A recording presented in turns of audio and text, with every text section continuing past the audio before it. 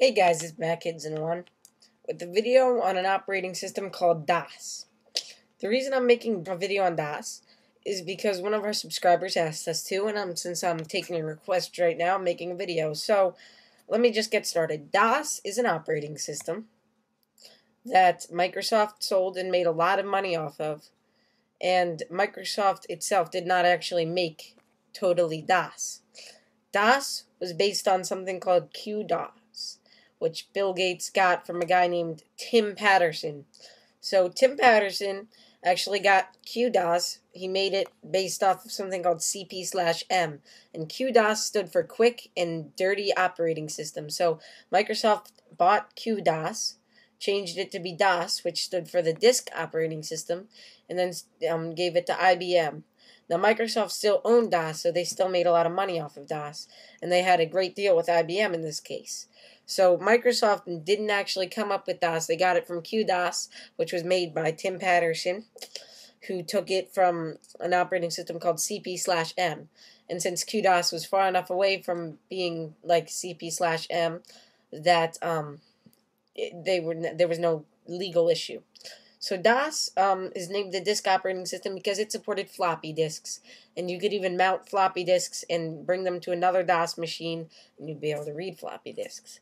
Now DOS has a few disadvantages. It was actually made after Unix, but it was made as a single user system. There's one user, and you can only really have like one program open at a time. Now there are some exceptions, like if you install like a kernel add-on or something like that.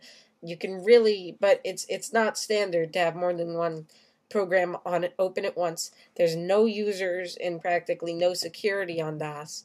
And DOS had no way to shut it down. You quitted whatever program you were in, got all your files written, and then you shut down. And in DOS, you could only have like 20 files open at once. So something like OpenOffice, since you could only have one program open at once, you didn't have to worry about having all these files being read and written to at the same time. So life begins with a disk drive, and that's something Tim Patterson said. The disk drive it was such a great leap. So I'll open up an app I have called DOSBox, and it's a DOS emulator for the Mac. And I think it's for other things too. So right here's DOSBox, and this is really what DOS was like. You could type CLS to switch to any drive. You type the drive name : all drives. You can only have like 26 drives or something mounted. All drives start with the letter. So normally on PCs, even nowadays, there's a C drive, and that would be like C : to switch to there. Now with DOSBox, you can mount anything as your C drive. So I'll do ~/desktop. So now if I type C : I'm in my C drive. LS doesn't work because LS is not a command. You can type DRL, DIR to get a directory listing. So, and CD works. DOS isn't actually,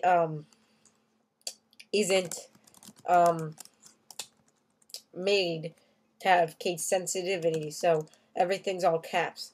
So I'll CD to content. Contents. The up arrow still works in DOS. But there's not much you can do. Unlike command prompt on Windows, DOS had a lot less features, like color is not a command. Edit is a command. If you want to edit a text file, you type edlin, and edlin isn't even installed on this version of DOS. So the real way you'd edit a file, let me just go back to my desktop, you do echo, whatever you wanted to put in the file, greater than file. And now if you do type file, it'll show you what's inside a file. And I actually even put the quotes in, so you can change what's in it. And type reads a file, by the way, so that's how you read a file. With this version of DOS, typing help will give you all the commands. Copy will copy a file. Dir will view directory listings. Del will delete something. Exit will, of course, exit.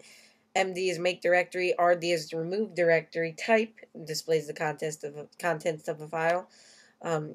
Ren renames one or more files.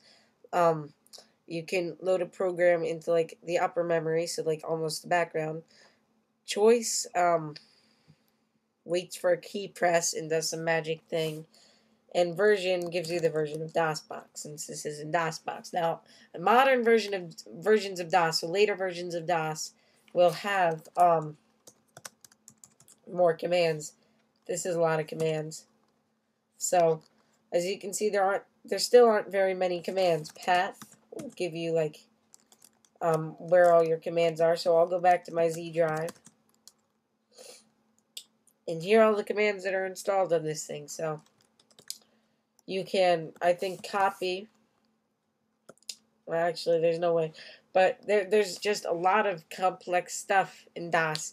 DOS is a very old thing, and there's no real reason to use it. But the major step about DOS was that DOS, you could put in another disk, and it would be able to be read. And you can have multiple disks on DOS. You can also have network shares. Now, DOS wasn't really made for networking, but you can now do it. So this is a little preview of DOS. DOS is a very, in my case, old, and there's no reason to use it. But if you want to try out DOS, download a program called DOSBox, DOSBox. It allows you to try out DOS commands. So DOS is a very simple, old operating system. The only major thing about it, though, is so cool, is that you can have multiple drives, and you could take a drive to your friend. Files were all non-case sensitive, just like kind of on the Mac, but everything was all caps. And file extensions were worth more than they are now.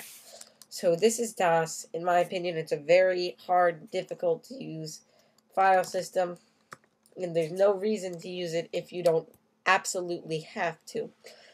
So thanks for watching our video on DOS, and thanks for watching Mac Kids and On in general. Subscribe, and goodbye.